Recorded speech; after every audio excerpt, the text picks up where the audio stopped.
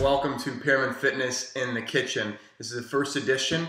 I want to start bringing you more than just exercises. I want to start showing you how I eat, what I cook, and how I keep my body going with a busy lifestyle. Today we're going to talk about the Crockpot. This is it right here. You can get them in any store, generally Walmart, Bed Bath & Beyond, where I got mine. One thing to consider when you get your Crockpot is what size you want. If you've got a family, make sure that you get a larger one so you can create larger portions. I got a medium-sized one for myself so I can have some leftovers after I cook. Before cooking any meal, it's really important to prep and be ready before you start your adventure in the kitchen. The first thing you want to do always, and you notice I've already done it, I am keeping a hat on and pulling my hair out of the way. You don't want hair in food ever. No one likes it. The next thing is you want to prep the kitchen and clean. I've gone through, taken trash out, cleaned everything, all the surfaces. Then you follow it up with prepping. What are you going to need? Today, we've got the Crockpot already. Got that covered. The next thing is a knife. We're going to be chopping some vegetables and a cutting board. Pretty simple. The other thing, paper towels, make a mess, clean it up. And the last thing for myself, when I cook, I like to snack a little bit, not just only on what I'm eating and preparing, but I personally like to keep some hummus and chips around. Today, I'm going to be teaching you how to cook tri-tip in the Crockpot. Tri-tip and vegetables. What we've got today, we've got tri-tip, green onions, carrots. I've got organic whole carrots. I like to chop them up myself. We've got celery hearts, nice crunch, gives a lot of texture. We also have sweet potatoes, wonderful, slow cooking all day, nice flavor. Shallots, garlic are going to be going on top with sweet onion. Before we put the tri-tip in, we're going to put a little bit of olive oil on the bottom to help with the sticking while it cooks.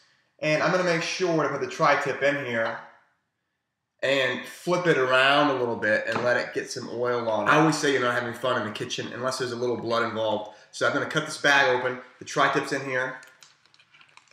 Also, make sure I'm using scissors here. If you're using scissors and you're dealing with blood, make sure you clean the scissors.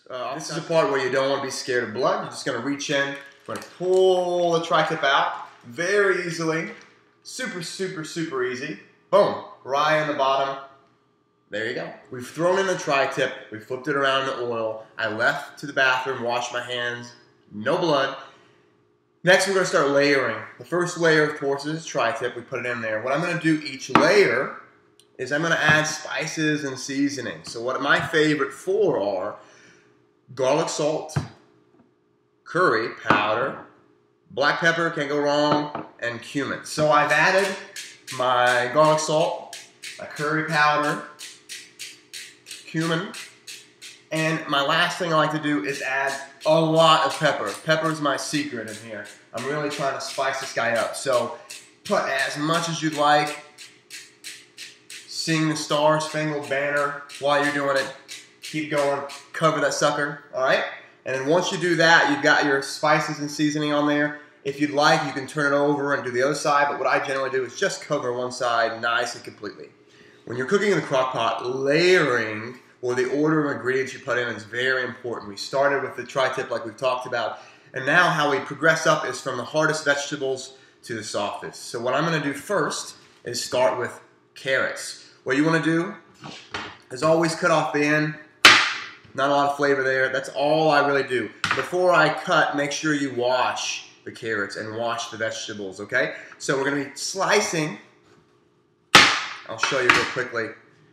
Pretty thin, but not paper thin, right? Because remember, it's cooking all day. It's really going to soften up. So about a 1/4 inch slicing through, and you want a nice layer of carrots, okay? We're on to the next layer. Sweet potatoes. We've got our carrots on there. I've washed 2 sweet potatoes. All I'm going to do, again, is just cut off the ends. Not that big of a deal, right? Just the end coming off. And then you can cut these potatoes any way that you want. I'll dice them up. That's one of my favorite ways. You can also do big, long pieces or chunks, rather slices through the sweet potato and throw it in. Any way you want, be creative, have fun, doesn't matter, it's gonna taste the same. Next we have celery. I grabbed 3 little guys here, pull it right off the heart, okay? And what I'm doing is cutting off the ends, toss them to the sides. I'm gonna slice these guys down the middle. So I'm gonna hold it, and I'm gonna run down the middle, and then I'm just gonna run through and cut decent little sizes here of the celery. That's it. Toss them in. We're on to the next thing. We were almost done. Next, the shallot. There's a root end and a top end. We're going to cut that top end off. I'll show you a little more closely. Root, top. Good. Top end comes off. Create a flat surface for yourself. You're going to turn that up. The root, little stringy guy showing. We're going to cut right down the middle and expose the innards of the shallot. From here, it's going to be a lot easier to take off the outside and dice this guy up. So what I'm going to do next is go ahead and cut that root off. And I'm going to be left with a little bit of skin I want to take off here. Patience, patience. There we go. We've got it off. Next, you're just going to half it, right? And then go down and just give it a little dicing. Perfect. Now we're on to the yellow onion. I'm just going to cut off very easily both ends. Make some movement happen here. Toss these guys to the side. Again, I'm not a chef. I'm not going to be slicing as fast as I can. I'm taking my time. One thing to keep in mind, you want to keep your fingertips. So when you're cutting, I'm a little more loose when I'm on the ends of objects, but when I'm getting close and I'm dicing, I'm curling my fingertips in and under themselves so that when I'm cutting, I'm not going to get a fingertip. At the worst, I'm going to scrape my skin a little bit. Okay, so we're cutting the onion. I'm going to cut it in half. This one's nice and juicy. You may cry here. My mama or my grandmother back in Kentucky always said that one trick that she did was always have, for some reason, a glass of water would help with her eyes burning and crying. So maybe you get a glass of water. Try to figure out your tip. Look it up. Let me know. We're going to cut this guy up. I cut it in half. I am not the best at being expedient and fast with these onions. I'm going to pull all the skin off. Good. Sometimes I just take an extra layer so I can speed it up. And then I'm just going to cut down and create a few slices. Turn this guy. And chunks are wonderful when it comes to the crock pot. So it doesn't have to be diced. It can be nice, big, earthy chunks of onion, okay? Thank you. We're moving on. We've thrown the onion in. I always like to wash my hands because I don't want to have onion juice on my fingertips and rub and have any more reason to cry than I already am. So we're going to move on. Garlic on top of the onion. I'm just going to open this guy up. I've gotten a clove. You can buy this in many different ways. And I'm just going to wring my hands like this, try to be tough, and start getting those harder layers off on the end. I'm going to use almost this whole thing. I'm a garlic fan. You may not be. If you don't want to put garlic in here or any of the ingredients that I mentioned, it's not going to bother me. You know, make your version of it. There are a lot of ways to play with garlic. One of them is to squash this guy to get that sheath or whatever off of it. So put your flat end of the knife down, get your hand ready, and boop, give it a little pop. You'll notice that very easily this outside shell comes off, okay? Once you've got that, you've got a nice raw garlic clove ready for you to chop up. So I'm going to do that to all of them. Crunch, crunch, crunch, crunch, crunch. And then I'm going to dice them up. I'm going to throw them on top of the onions. Oh, you caught me with my green onions. I'm in trouble. This is the last thing. We're almost done. Green onions are great. Wonderful flavor. The best thing about them is all you've got to do is cut off these roots a little bit and you can use the rest of them, okay? So all you're going to do is lie them down.